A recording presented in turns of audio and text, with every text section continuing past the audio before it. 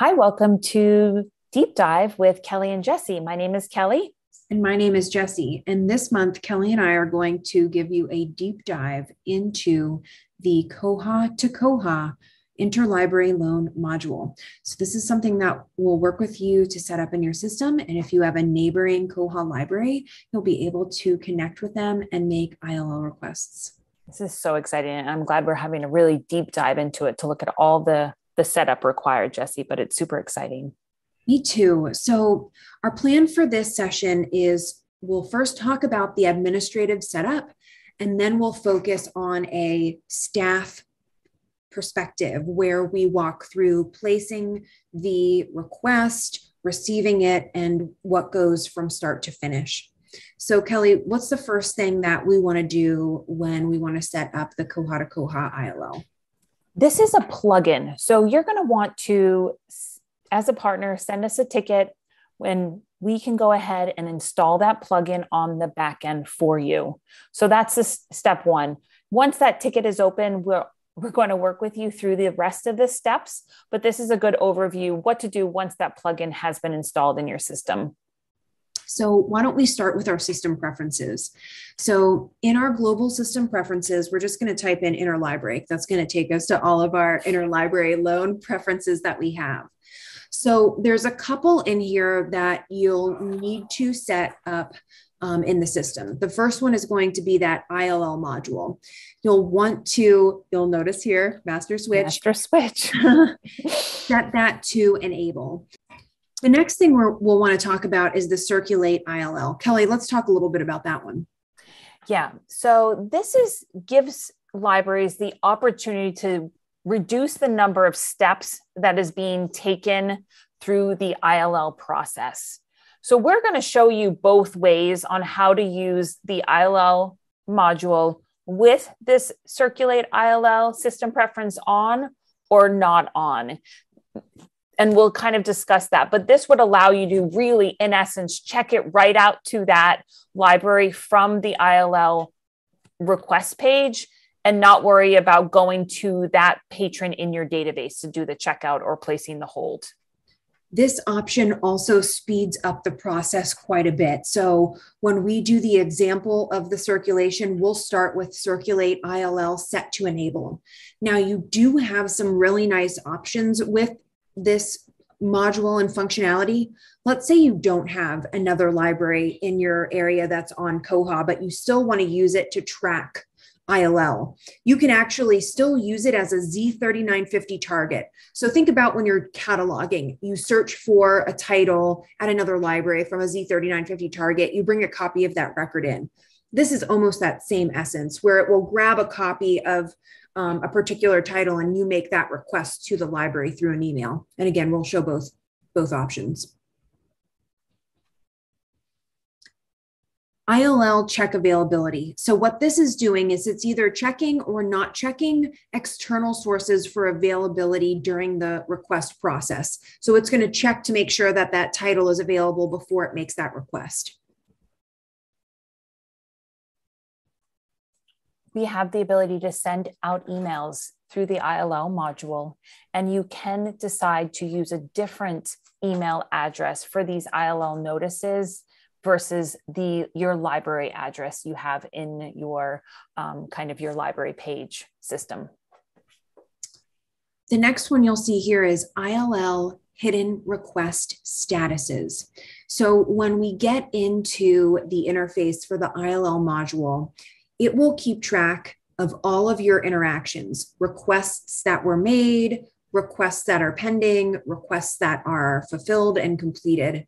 And this gives you the opportunity to kind of clean that interface up. So once an ILL has been completed, returned back to the library, what this tells the system is hide those completed interactions. That way you only see any type of pending or requested items in there.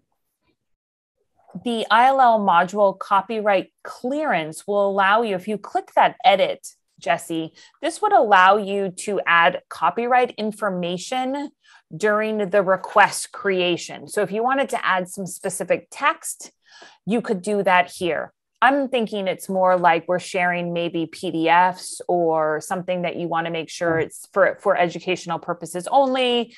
Don't photocopy, things like that. So you can certainly add text here. And I think there must be a specific reason for this. And I think it's great, but maybe not something a lot of libraries need to use. The next one here you'll see is ILL module unmediated. Now we have that set to enable. And what that does is, if enabled, the ILL backend supports newly created requests automatically. So I'm going to say we were told to keep this enabled. Let's keep it enabled. There's probably a reason to not enable it, but for our purposes, we're trying to share requests back and forth. We're going to keep that as enabled. Okay, ILL OPAC backends. If you are using a third party besides the Koha to Koha ILL module, you'd be able to add in additional backends, and those would be enabled. And then, of course, the last one here you'll see is the ILL send staff notices. So if you, for whatever reason, do not want to get copied, or you do want to get copied, in this case, on things that have been modified, canceled, they can be sent to a specific, that ILL email that we said above to say, hey, just to keep you informed, we're going to send this notice to you. All right. Now that we have our system preferences set, our plugin is installed. The next thing we want to do is we're going to go back into administration and we're going to make sure that we have a few things set. The first thing we'll take a look at is the MARC bibliographic framework.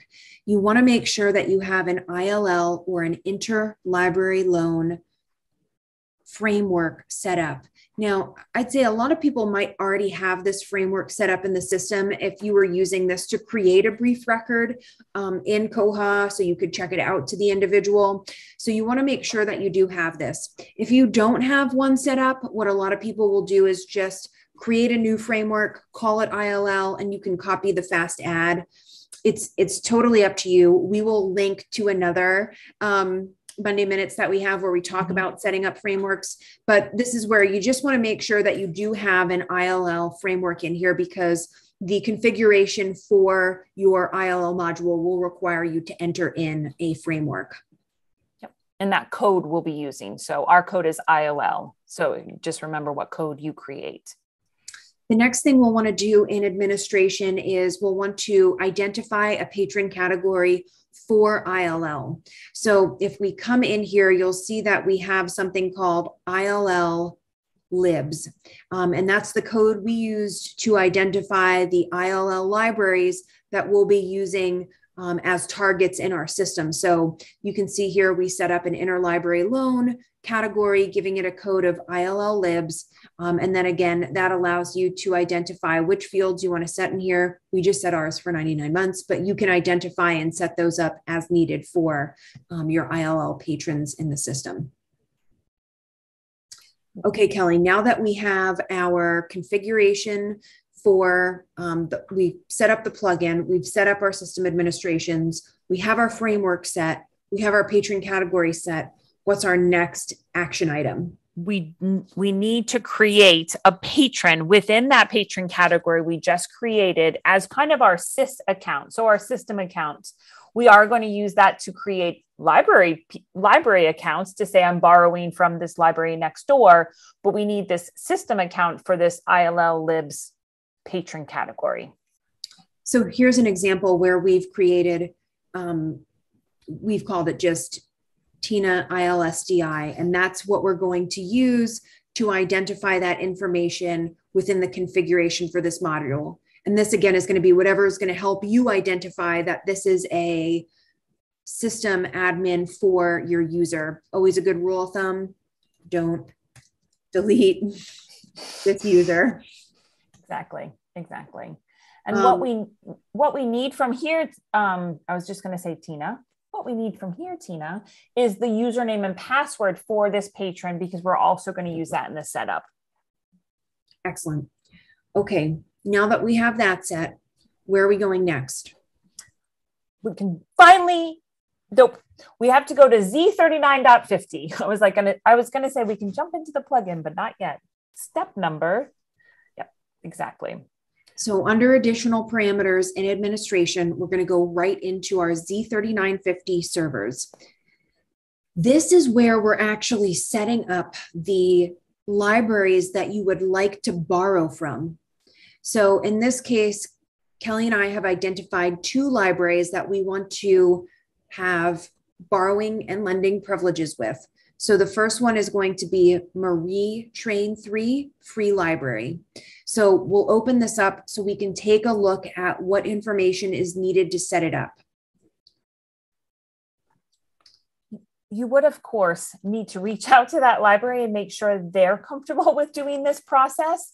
And then once that's happening, you would need to contact us, whether through that original ticket of creating the ILL plugin, to get the port information. So our systems team will be able to give you the port of that library you're looking to set up your ILL process with.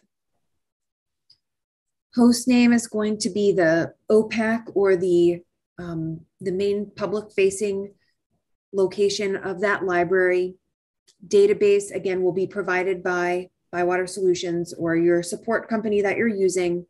And then the rest is up to you. You can choose, what you want to enter in here. Pre-selected is generally with your Z3950 server. When you're doing a cataloging search, you can pre-select those. You'll want to make sure that you grab the correct syntax, and then of course the correct encoding, as all Koha systems use UTF-8 for encoding in their system. So once you have that set, we're going to save this in there. And again, you can add as many targets as you want. So Kelly and I are going to use 2 today. So you can see we have the Marie Train 3 free library, and then we also have the Spencer Model 2 Memorial Library. So we're going to use those targets. One piece of information we're going to grab from that Z39.50 setup is the ZID. So once you create that, Koha is giving it a unique ZID number, and you're going to see that in the URL. So this has a ZID of 17, another key piece to put in the ILL plugin. So we'll need that information for the plugin, as well as that ILSDI patron we created and that ILL framework. So we're putting the pieces together, Jessie. And for those of you that might be following along with us, have the blog post open too, because we'll create those step-by-step instructions for you to make sure you're hitting and knocking off everything in your checklist. All right, so now we're going to go back to administration. We're going to grab our plugin and go down to manage plugins. You're going to look for your plugin that's labeled ILL plugin Koha to Koha. We're going to come over here to actions on the right-hand side, and we are going to click on configure. This is where we are going to set up our configuration. Now, Kelly and I have learned through trial and error, which has gotten us to this spot, this uses YAML.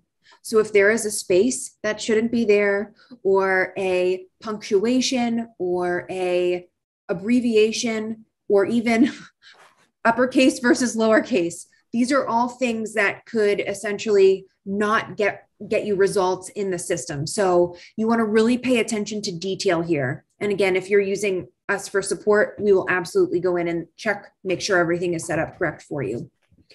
So the first thing we want to do is set up our targets. So we have 2 libraries that we're going to be using as targets: our Spencer Model 2 Memorial Library and our Marie Train 3 free library. As Kelly mentioned, we need that ZID first. The ZID is going to be the number of the target that we've just added in our Z3950 server. The next will be our ILSDI. That's the location that it's coming from. So you can see here that Model 2 is the location of our OPAC, followed by a string of sig bin koha ilsdi.pl. And that is what's bringing in those results into the system. If you ever set up the self-checkout module, you'll know you added a CGI-bin when you created that. So it's pretty similar to that. And again, we'll have screenshots. We don't want you going about this blind, screenshots and all like good examples of how you're going to set this up. Now, Kelly mentioned earlier to remember the username and password that you have created in the system for this individual user. So you're going to enter that information in here. Now, again, if you have more than one target, this is where you're going to be entering in the second one. You do want to space in between those. Again, Kelly and I learned from trial and error here, you want to make sure there's the correct indentation. So you want to make sure those are the same. The last thing you'll see at the bottom after you've entered in your targets is identifying the framework. So this is what Koha is going to use to build that stub record in the system when it's bringing it in from that outside library. It's pretty fantastic. I'm super excited. All right. Once we're done, we're going to hit save.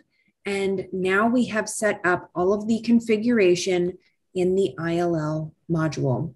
So you'll notice once you turn that system preference on, you're going to see a new button here for ILL requests. So in our next video, we are going to show you how to perform ILL requests, view the information, and process those requests in the system. Okay, perfect. This is fun. Thanks, Jessie. Thanks, Kelly.